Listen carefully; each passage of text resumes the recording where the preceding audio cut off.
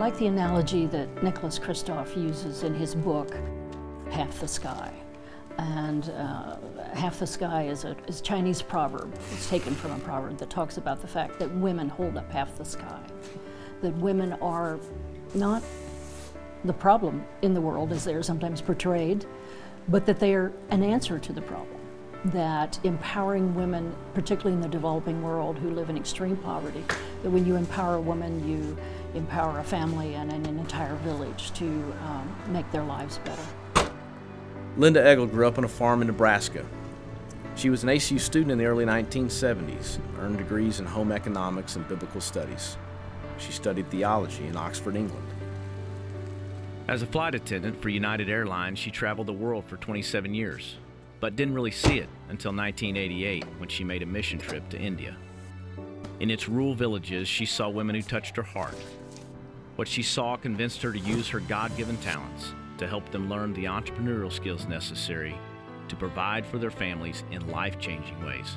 In this country, we often talk about our women who are disadvantaged, and we certainly have them. But they're disadvantaged in places in the world that we cannot even imagine. We can't imagine the kind of oppression that many of these women face. Hi, welcome to Eternal Threads. I'm Linda. Linda was inspired to start Eternal Threads, a nonprofit organization whose mission is to improve the lives of women and children most at risk of extreme poverty, trafficking, and other forms of exploitation by providing sustainable livelihoods through income-generating projects. From India to Madagascar to Nepal to Thailand and Afghanistan, Linda has discovered a way to outlive her life.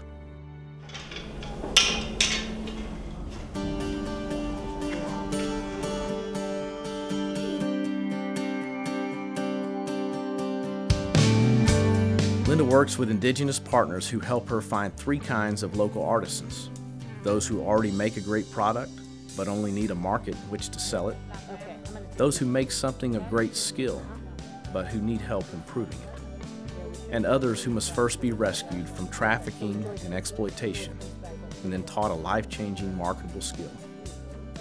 Linda's business partners are committed to each woman's spiritual and economic well-being.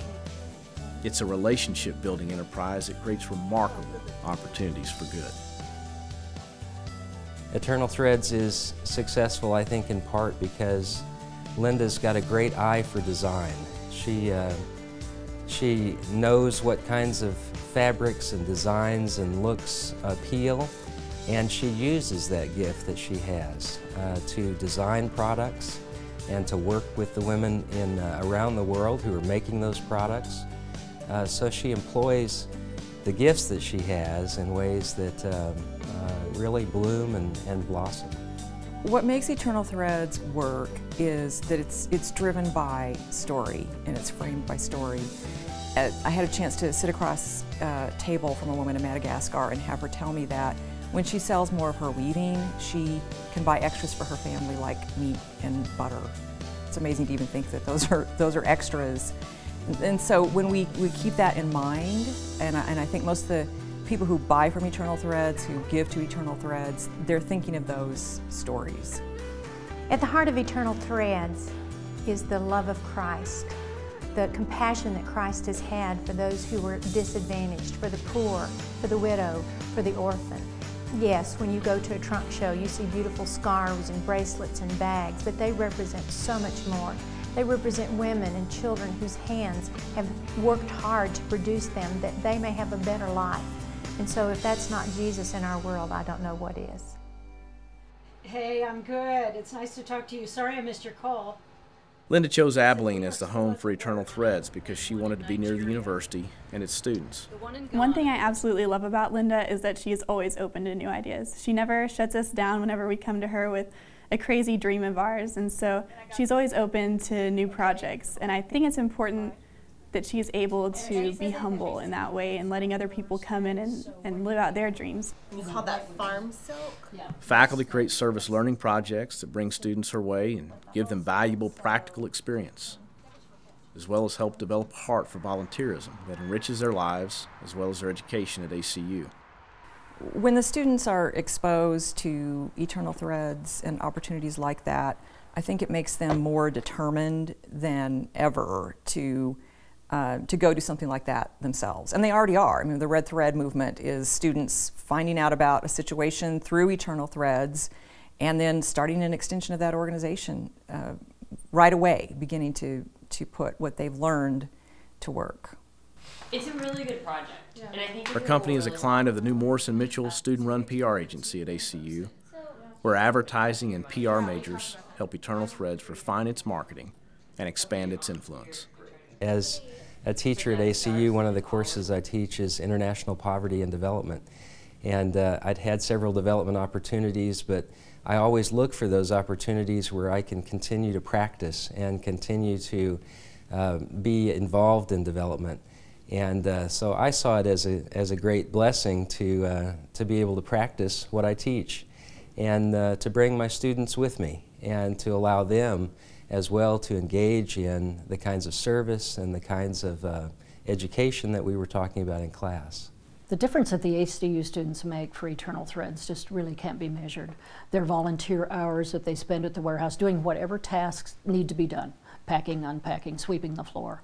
I don't think we could survive without them. And their input, their help over the last few years when we were expanding was extraordinarily important.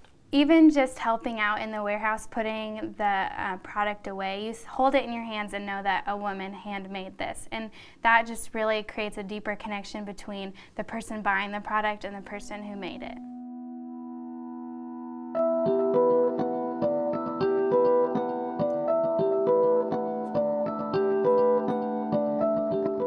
In January, Linda took 3 ACU students, Brittany Partridge, Samantha Sutherland, and Rachel Kohler, with her to Nepal.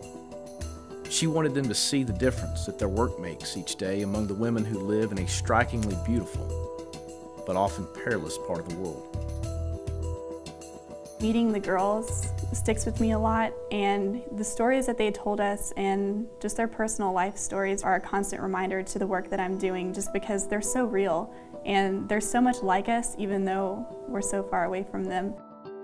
Brittany, Samantha, and Rachel helped develop the Red Thread movement that has opened new doors in South Asia and created awareness among thousands of college students. They buy and wear a simple red bracelet to help make a living for Nepali girls and to remind others of their great need. This is actually one that one of the girls made for me, and she tied it on my wrist, and so I definitely had to keep it on after that, so I took off my old one. But it means so much more having her tie it on for me. I'm never taking it off.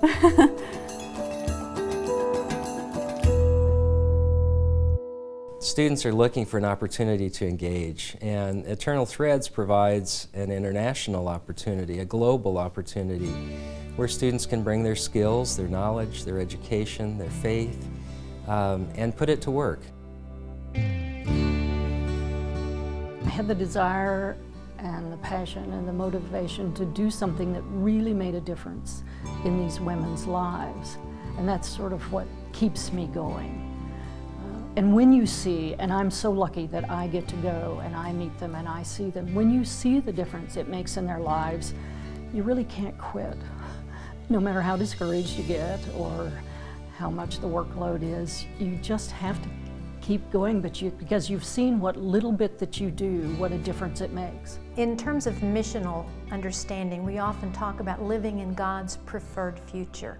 And that's what outliving your life means. It means not only looking for where God is at work in our world, but looking for where God most wants us to go and most wants us to serve. And so Eternal Threads is something that does that. It's bigger than Abilene. It's bigger than India. It's bigger than Nepal. It's in many ways even bigger than this world. It's a multifaceted, multi-generational ministry that will have effects for years and years on generation after generation of women and children.